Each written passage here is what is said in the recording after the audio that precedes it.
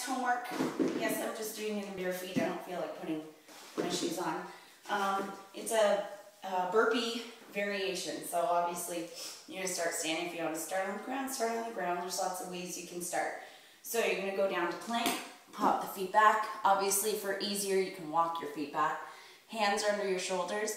You're going to take your right foot underneath. Left hand's going to meet it. You're going to tap your toe. Feet up, jump up. Hands down, back. Left foot. Right hand in, jump up. Obviously, if you don't want to jump up, you can stand, but bring your arms up above your head. Okay, hands down, tap. I think I'm doing the same side. Stand up, come down. Toe in, and you can jump. You can do lots of things at the top. You don't have to jump up. Like, you can do a jack at the top, a tuck jump. You can pretty much do anything at the top of it.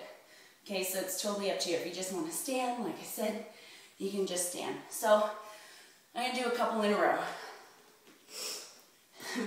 Making sure that I switch feet this time.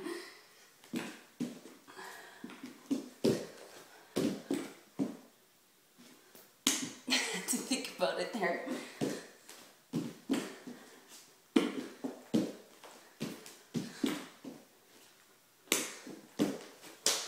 So, there you go. There's your next homework.